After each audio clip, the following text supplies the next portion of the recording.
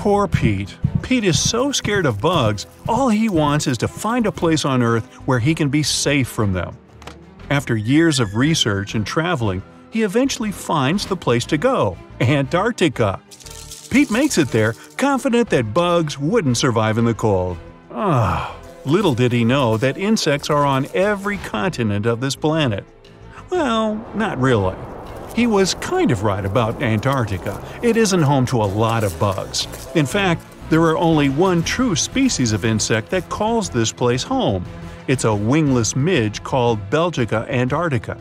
This fly is tiny, but it's still Antarctica's largest terrestrial bug. Okay, so we've established there's literally no place on Earth you can escape insects. Well, that's not really true either. You might need to learn to swim, though, as the only place that doesn't have any bugs living within is the Earth's surface covered by the ocean. But why do insects hate it here so much? No one could really come up with a definitive explanation, but some think it's because the oceans lack the plants that insects use for food and shelter. They might as well be the largest network of secret agents on the planet, as insects have ears all over the place. Most of the time, though, these ears are not on their heads. Some have ears on their wings, some on their legs, and some even on their abdomens and necks.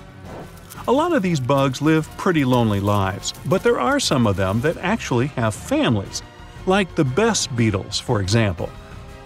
They can form family-like units in which both parents work to raise their young. They also have their own vocabulary and speak to each other by squeaking. Should an insect ever fall from a certain height, does it sustain any damage? Well, the subject is a bit more complex, but let's take ants, for example. They don't take any fall damage, and that's because they're so small. A lot of other bugs can technically fall from a height of miles and still be fine. The explanation has a lot to do with math and physics, which the bugs themselves have no time to study. But to put it simply, they're not nearly heavy enough to impact the surface they hit. As they fall, they don't actually gather speed, they slow down. An ant's relatively large surface area for that tiny weight creates a lot of drag as it moves through the air, so it ends up slowing down as it reaches the end of its flight. Speaking of ants, wasn't I doing that? There are about 1 quadrillion of them on the planet at any given moment. That's about 1.4 million ants per human, calculated for a world population of 7.3 billion people. If we put it that way, it's their planet, right? It's hard to imagine a fruit fly with an astronaut helmet on, but they were indeed the first living creatures to be launched into space. That was back in 1947, when they waved goodbye to the Earth in a V-2 rocket, reached an altitude of about 68 miles in less than 200 seconds. They then returned to Earth by parachute. Not all insects are that lucky. For example, caterpillars have a total of 12 eyes but are basically blind. Their simple little eyes can only distinguish between light and dark, so they can't actually see a clear picture of what's in front of them. And no, glasses won't help if that's what you're thinking. Some insects actually put a lot of work into their dating life. A good example is the stoneflies, which do push-ups to attract the ladies. Did you know butterflies taste the surroundings with their feet? Heard that right. That's because they have taste sensors on their feet that help them find food. So they stand on a leaf and give it a taste.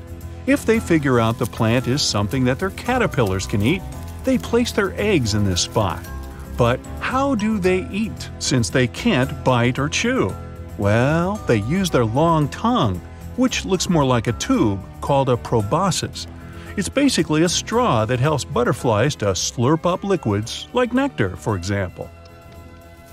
The ancestors of this crafty creature had lived on this planet way before the dinosaurs themselves. Fossil records show that ancient grasshoppers first came up more than 300 million years ago. Ever heard of bugs that are fans of rock music? Well, in a way, termites do, sort of, prefer this sound. Termites chew away at wood to figure out what kind of wood they have lying around. They use vibrations. Why? because it helps them find the best source of food. If there's heavy metal or rock music playing, they can chew through the wood faster than at their regular speed. Do they slow their chewing down with Brahms or Bach, or just go to sleep? This is one type of insect you'll surely find difficult to see. This master of disguise looks like a leaf. Throughout their existence, they managed to develop this type of camouflage so the predators miss them in plain sight. They can even rock back and forth to copy the movement made by leaves blown by the wind. Nature has its own weather forecasters, the mighty crickets. Well, they work more like a thermometer, if you like. Turns out you can manually calculate the temperature outside by counting the cricket chirps you hear in a minute and then divide it by 4. You should then add 40 to that number you get, and there you have it, an estimated temperature number in Fahrenheit. Crickets even have their own unique song, which they use to attract mates and defend their territory. Yes, music that repels and attracts at the same time.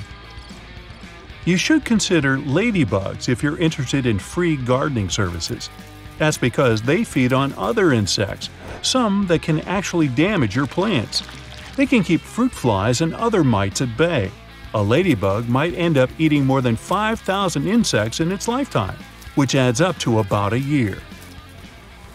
Let's get into some awesome data about the busy bees. Their wings can beat 190 times per second. Now, I'll do the math for you. That's 11,400 times a minute. What a workout!